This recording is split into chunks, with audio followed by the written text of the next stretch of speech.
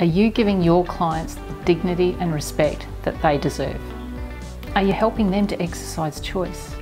Well, let's find out.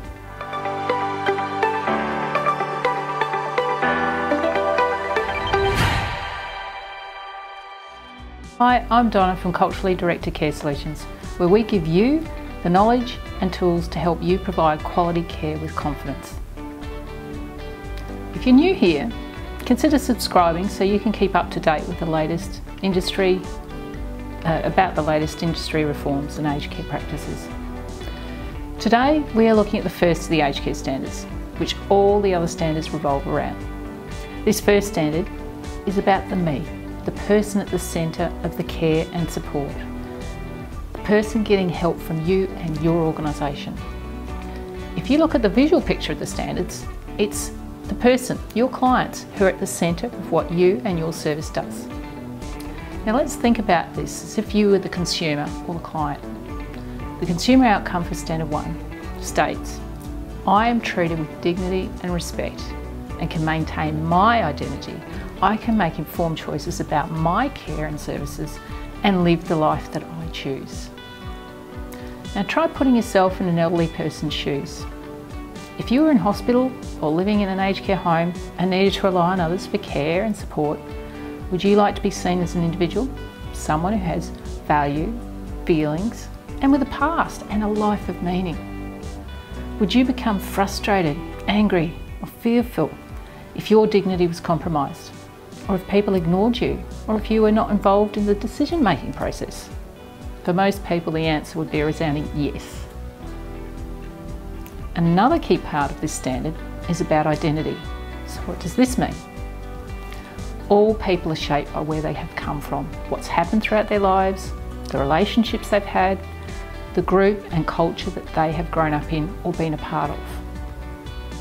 Our identity is shaped by what we believe in, our language, family and community connections, gender and sexual orientation. It's also about our social, religious, cultural and spiritual beliefs. We are all diverse, unique and different in many ways. This standard is also about respect. So what does that mean in the context of service provision?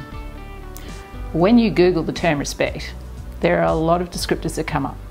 For example, being courteous, sensitive, caring, behaving in a way that we would expect to be treated ourselves, and treating people with dignity and as individuals. So how do you and your team do this?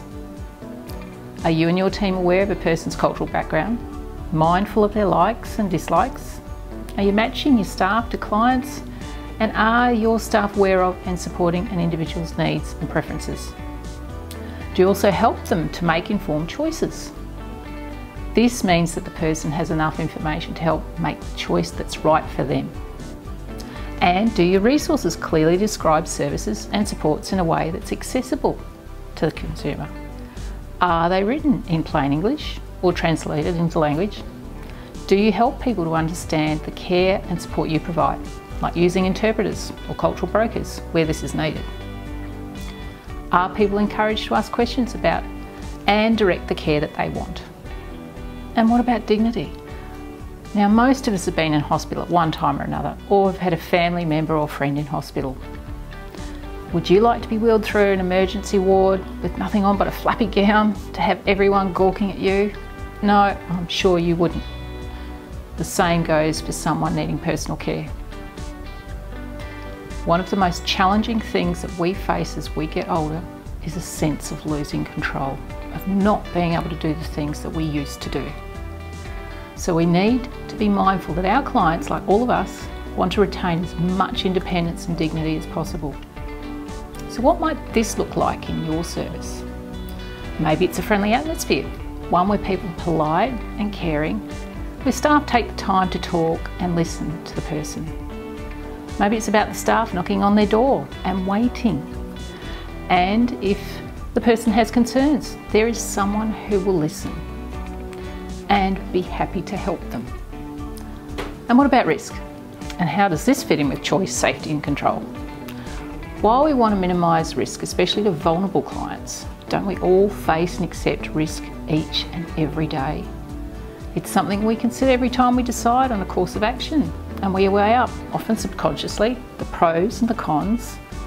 There's risk in driving a car, crossing the road, jumping in a swimming pool, getting on a push bike, or lining up to do a stand skydive. Dignity of risk respects a person's wishes to do something that may have negative consequences. It's about the person being able to make informed decisions of their choosing. It can also mean outlining respectfully where you and your service may be able to support them and where you may not. Standard 1 is all about remembering that the person is still a person. They are just older.